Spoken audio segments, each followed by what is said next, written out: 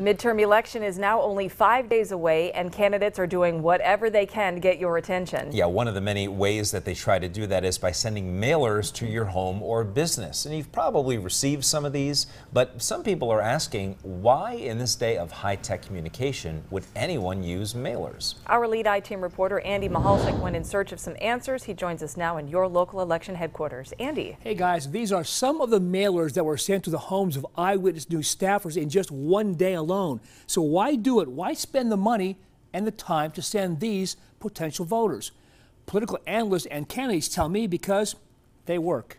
Just as yard signs, posters, billboards, it's low tech, but it works.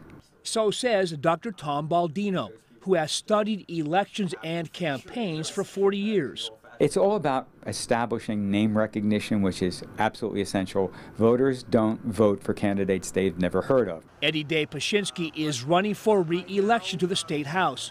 He is a big believer in political mailers. The one thing about mailings that I like personally is the fact that every day people go to their mailbox, take out their mail, and they go through it. So that means I have a chance for my message to be heard. Pashinsky also says our region has a large number of senior citizens who may not be social media savvy. It's astonishing what the phone can do today, but there's still people that like to have something in their hand and be able to read it and put it down, bring it back and put it, in their hand again. So do people pay attention to them? When you see them in your mailbox, do you even glance at them at all? No, don't even look at them. Right in the circular file. Is there any chance when you see these mailers, do you ever really look at them? No, I kind of throw them away because you get so many. I spoke to Republican Sue Henry, who is running against Pashinsky. She says they cost too much and she does not believe they are effective. She uses social media quite a bit and other forms of media to get her message out.